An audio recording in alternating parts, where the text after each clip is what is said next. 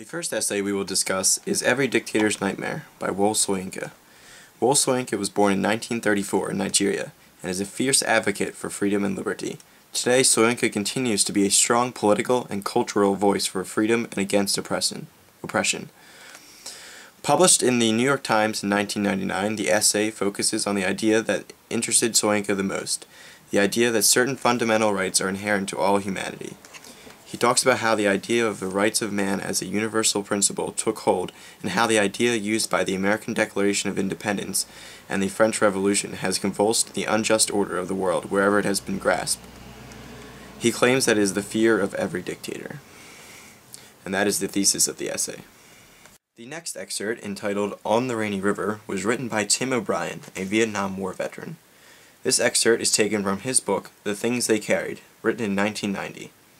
He casts himself as the protagonist in the story, although most of the story is fiction and does not represent what he actually did during his time of service.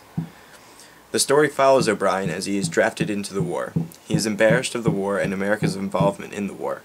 Conflicted about whether to go to the war or not, O'Brien runs to the Canadian border where he hides out and meets Elroy Birdall, who lets him live with him until he makes up his mind.